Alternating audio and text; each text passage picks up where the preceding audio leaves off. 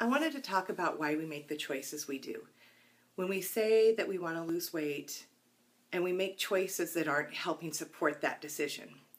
So this morning I was overwhelmingly wanting to go to Starbucks and get the usual non-fat, no-whip mocha, which is not as bad as a regular mocha, but definitely not something that you want to be drinking while you're trying to lose weight.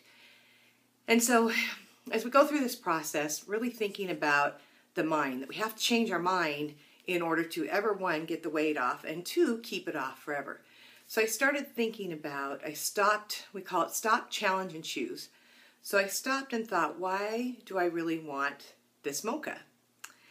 And when I thought about it, it really came back to, for my husband and I, we really started hitting up the local Starbucks 6 years ago when I first started this program to lose weight, and we started exercising with a group of people doing a spin class 3 times a week with them.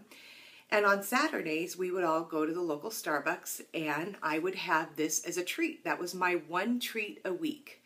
And I so loved that time in our life, that emotional connection that we had with other people, the friendships that we were building, feeling healthier. It was just a really good time in life.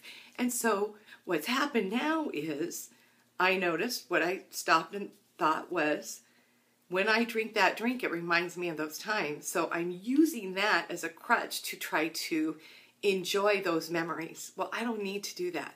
I can enjoy those memories and I can build new ones with having just a plain basic Americano with sugar-free caramel in it, or just a plain Americano, a coffee. I don't need to go back to that other drink.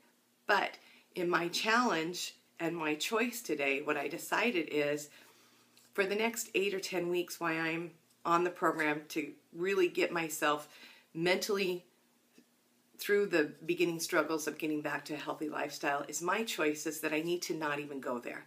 I need to just stay away so I don't have to make that choice. We have so many choices throughout the day that we have to make. Should I have this? Should I do this? Should I? And we should all over ourselves. Oh, that probably didn't sound very good. But I can have a coffee, but that's not what I want right now. And so for right now, to get through and get my mental clarity set to do what I want to do, what I really want to do to get myself healthy, is I've made the choice that I'm just not going to go there right now. So I hope this helps you to stop yourself when you come to a choice that is not the best choice in your interest. Challenge yourself. Do I really want to do this? And why do I want to do this? And then make the choice. At least if you make the choice by doing that, you know it's not a mindless choice that you did, but you actually stopped yourself and made that choice yourself.